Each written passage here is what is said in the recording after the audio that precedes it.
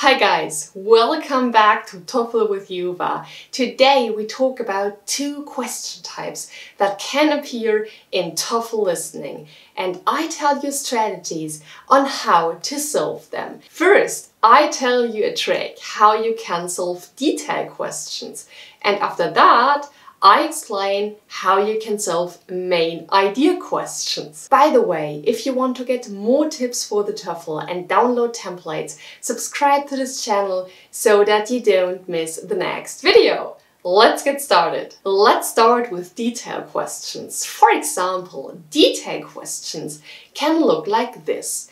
According to the professor, why is this theory problematic? Or what does the student think about the professor's idea? As you can see, detailed questions ask you about key facts in the listening.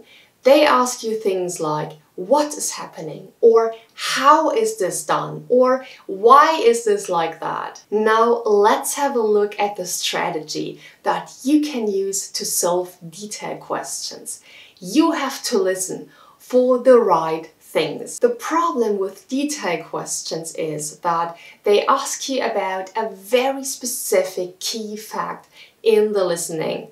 And the thing is that you will listen to a lot of details in the listening, and you have to filter out the important information that you need in order to answer this question correctly. Fortunately, there is a trick that you can use to filter out the important information in TOEFL listening. And if you know this trick, you will know exactly what you need to focus on when you go into the listening section. As you just saw in the example, detailed questions ask you about the what and the why and the how. And the trick is that when you go into TOEFL listening, you already know that you will be asked these kinds of questions. So what do you have to do? When you start the listening section, you will listen to conversations and lectures. Let's take the lecture as an example. Usually in a lecture, a professor explains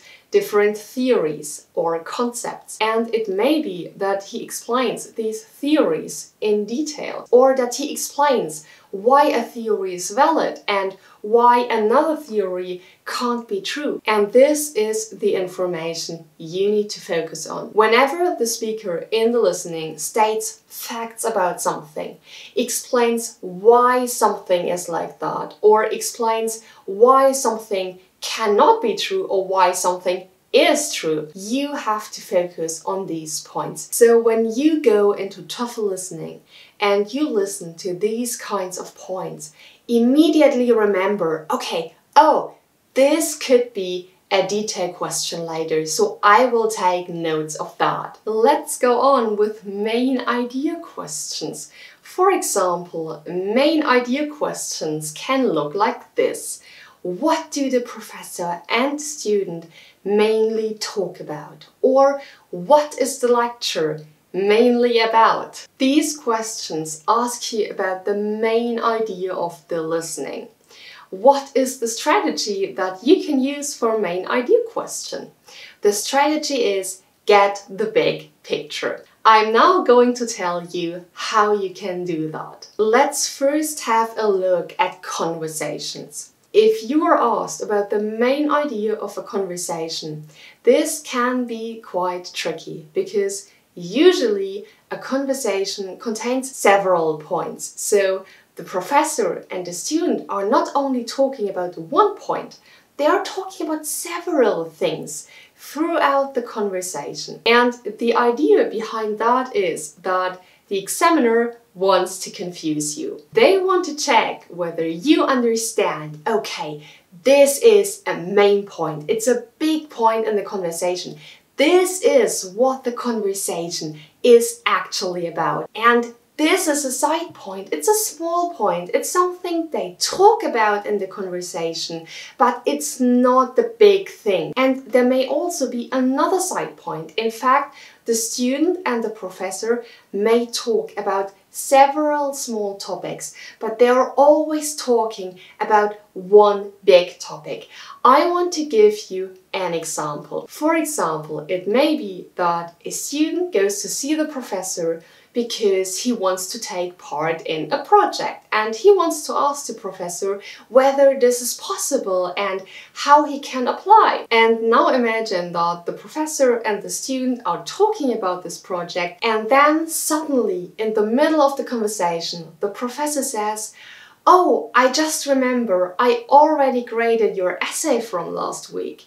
Do you want to take it with you now?" And perhaps the student talks a bit about this essay and says, "Okay, I found the task rather difficult. Will the next essay also be that difficult?" And then they talk a bit about that. But nevertheless, this is not the main idea of the conversation. Rather, the main idea of this conversation is that the student wants to take part in a project and he asks the professor how he can participate, and they talk about this project. So you have to understand the big picture.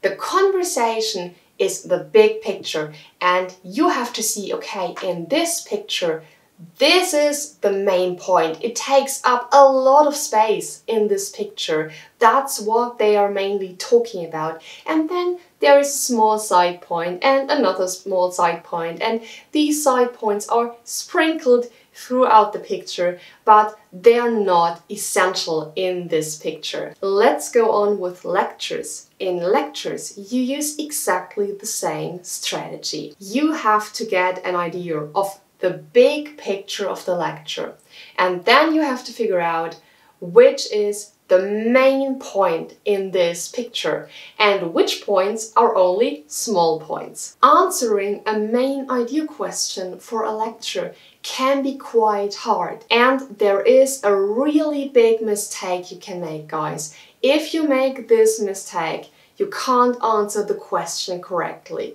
That's why you have to pay a lot of attention now. In TOEFL listening, the professor usually starts the lecture by introducing the topic. So he says, today we are going to talk about, and he mentions the topic. And the big mistake you can make here is that you think, okay, this topic is the main idea of the lecture, because in most cases it's not. Pay attention here. What you need to do is you need to wait until the end of the lecture. Only when you have listened to the whole lecture, you can look back and think about, okay, what was the professor talking about? What is the main idea of the lecture? Only then can you have the big picture. Let's do an example together. For example, imagine that the professor starts his lecture by saying, today we are going to talk about astrophysics. And then he introduces a specific theory in astrophysics. And then he introduces another theory. And after that, he explains reasons for why the first theory may be valid or not. And after that, he states reasons why the second theory may be valid or not. So you have to ask yourself now, is the main idea of the lecture astrophysics?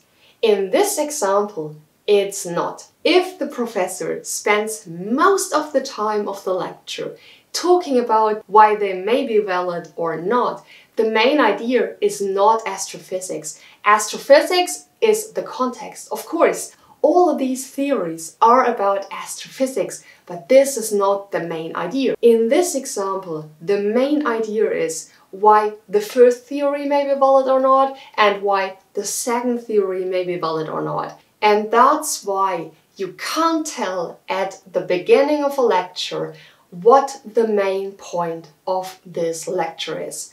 You have to wait until the end. Then you look back and you ask yourself, okay, what was the professor mainly talking about?